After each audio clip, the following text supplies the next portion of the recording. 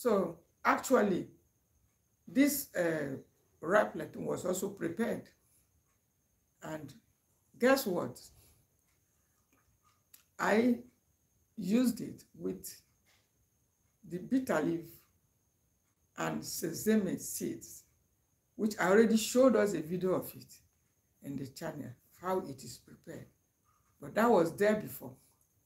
I do not also suggest, just the way I said, I started, that you should cook your beans and store in the fridge and be warming it for convenience. And then the same thing with soups. There are a few soups and stews that I can suggest to you that you can do like that without affecting its nutrients and even the taste.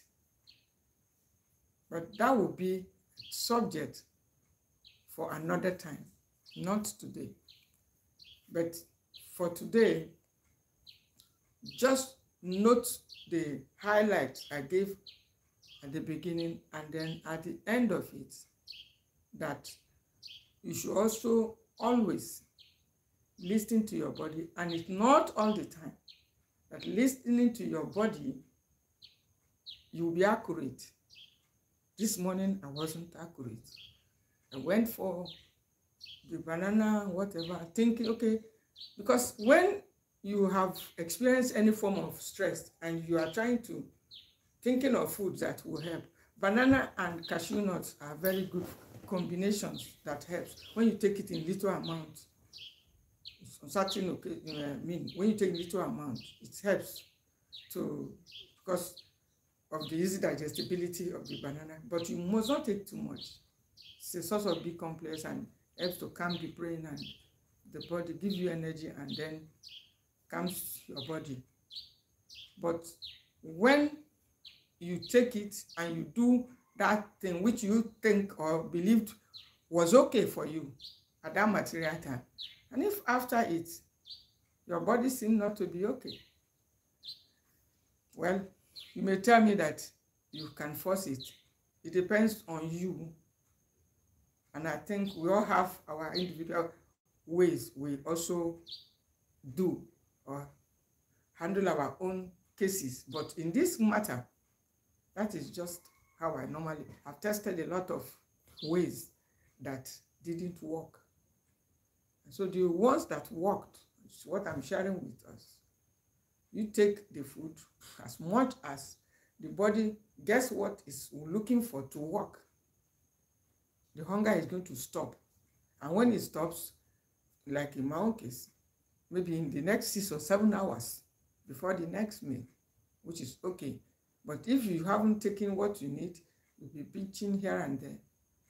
It will be affecting the blood sugar, the nerves, be stressing the body with too much food up and down. Every minute, you'll be eating little everywhere. Some people say they prefer it, but I don't. Once you eat, let it stop. Let the stomach rest. Let the digestive organs rest. Let the mouth rest. And let everywhere take a rest. Because digestion is not an easy job.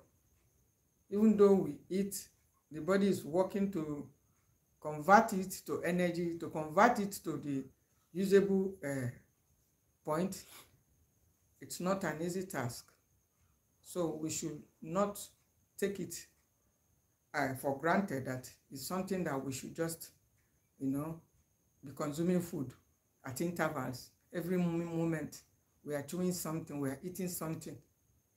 It's not my own healthy way.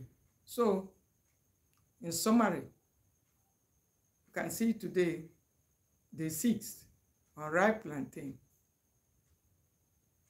with the vegetable after taking the coffee. Guess what? Tomorrow, I don't know what you should be able to, maybe you can guess in the comment section, but I assure you, try to make it tomorrow, because I shall be giving you more tips on how you can stay healthy naturally. Thank you for watching and keep staying healthy. naturally. Till I come your way again.